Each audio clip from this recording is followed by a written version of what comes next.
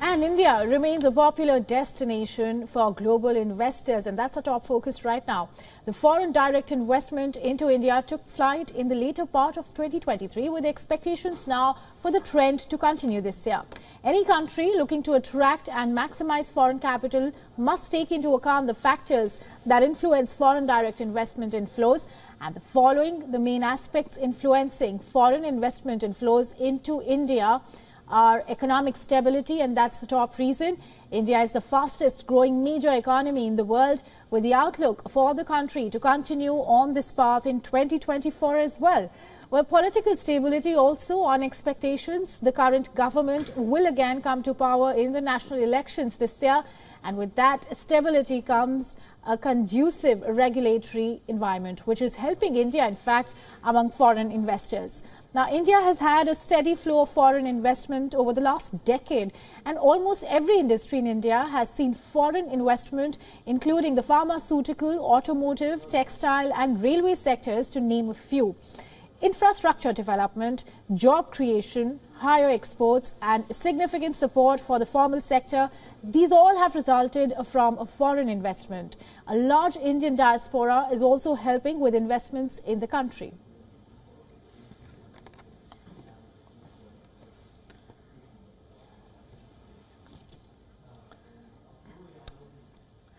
And for more on this, we are being joined right now by Mr. D.P. Singh. He's the Deputy Managing Director and Joint CEO, SBI Mutual Funds, and he joins us live from Mumbai. Welcome to the broadcast, Mr. Singh. And my first question is, now, what is your outlook for money flowing into India? See, I am very, very bullish on this, and the moment we are talking to the foreign investors, NRIs as well as FPIs and FDIs, they are very, very bullish on India, and rightly so, because of the growth trajectory which is likely to be there in the next decade. Of course, there are sometimes it's being talked that the valuations are stretched, so on and so forth, but at the same time, there's the TINA factor, and see, people are factoring the growth. The growth which is likely to come in India is something which is attracting lot number of investors and lot amount of money which is flowing in and will continue to flow in, and that's evident from the fact the numbers which we have seen for the month of December also, the data for which has come. So people are putting in money, and the best part is that there's no demand supply kind of gap, because a lot of IPOs are also coming and a lot of new corporates are entering into the public space. So that's another good story for all of us to watch. And Mr. Singh, what is the outlook for Indian markets and mutual funds? See, Indian markets, mutual funds and Indian market, they are two separate things. Indian market is the same as I talked about, that markets definitely at this point of time, valuations look little stretched when we look at the macro number. But there are still a lot of stories which are yet to unfold. There are a lot of stocks which are still at very, very fair values. And see, the investment managers, the portfolio managers are looking into those stories and getting the money into those stocks. It's not that now all is going into one stock, or that's the reason why mid caps and small caps and the people, the stocks which have not been in favor are getting into favor, because people are researching a lot more companies than ever before. So that's the reason, and I think the outlook is very, very good for the businesses. When we talk about the certainty on the political side, see, one thing is very clear. The small percentage of uncertainty which is there, even if that fructifies, the businesses are in very, very good health, very pink of their health, and the political will, the politics and the economics don't go always hand in hand.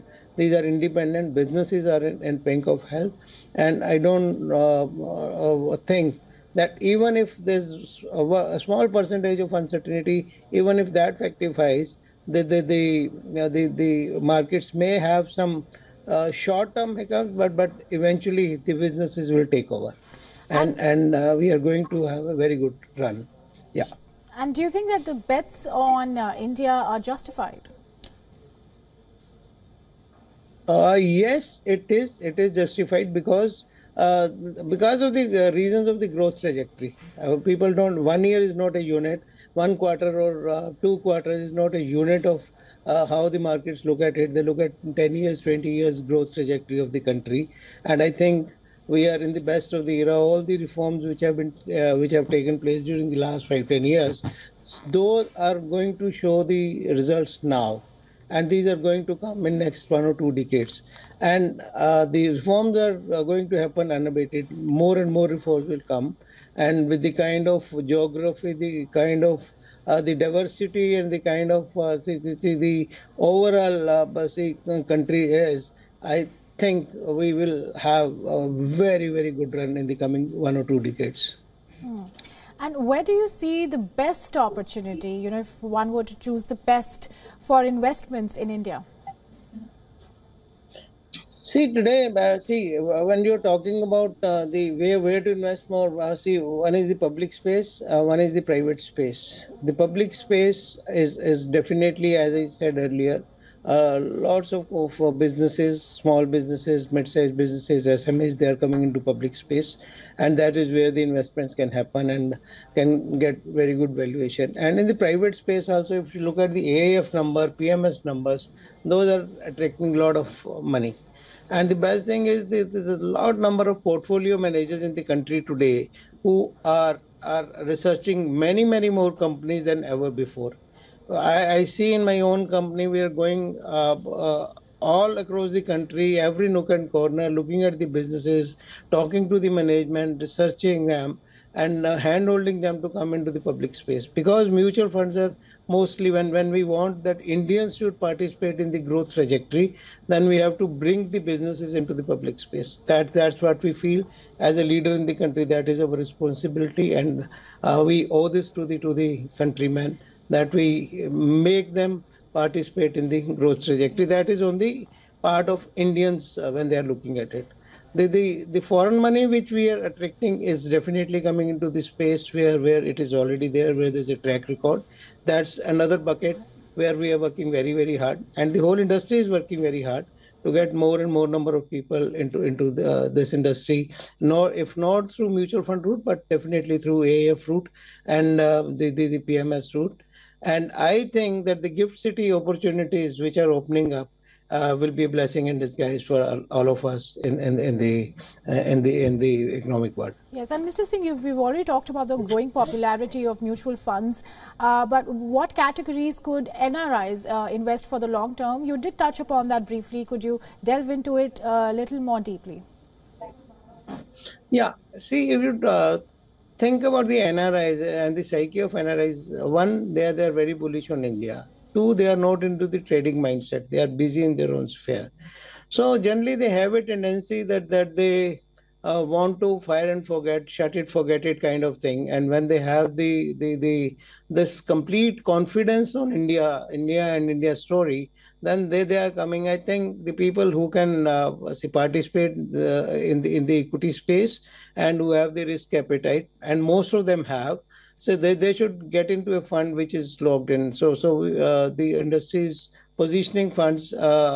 Unfortunately, we don't have too many close-ended funds in the industry because over the period of time, over the last 1 or 2 decades, we have sold liquidity more than required. So the illiquidity is something which is to be sold to NRIs because they also don't have the capacity to watch it day in and day out.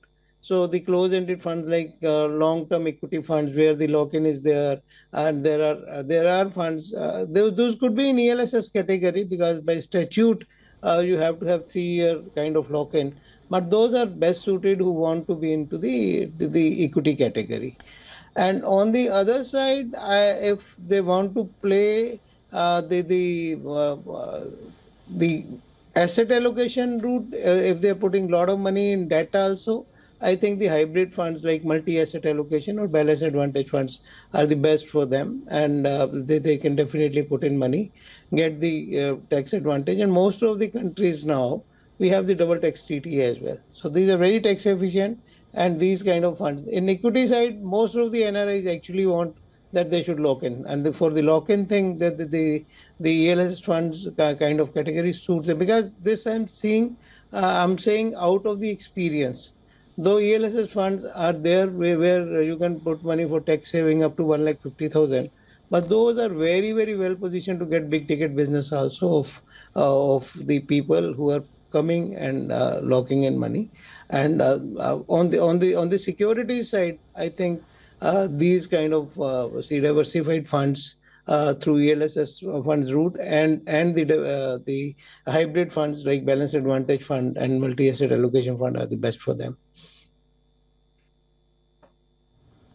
All right, Mr. Singh, and talking about global flow down, now how is India going to navigate through it, in your opinion? See, as is always said, India has two things: one, very, very robust domestic economy, and then the export orientation. When the countries are slowing down, and but at the same time, if you look at US, look at Germany, even today Germany's number, the inflation number has come at 3.8%. So that's something which is being seen. It's not that everything is cycle. We can hope that the things improve across the globe, and the export oriented corporates will definitely get benefited once that happens. Today, the disadvantage is that because of the slowing economy, our companies who are export oriented, they are facing but the domestic economy is thriving. The overall the story is good, but yes, this is a cyclical thing. As of now, it is looking bad, but we are hopeful that US economy and European economy will also come out of it. The US has also seen some. US has already seen some green shoots, and the numbers which are coming from select European economies are also showing signs of improvement. Well, thank you, Mr. Singh, for staying with us and giving us the detailed insight into the questions. Thank you for your time. Thank you so much. Thank you.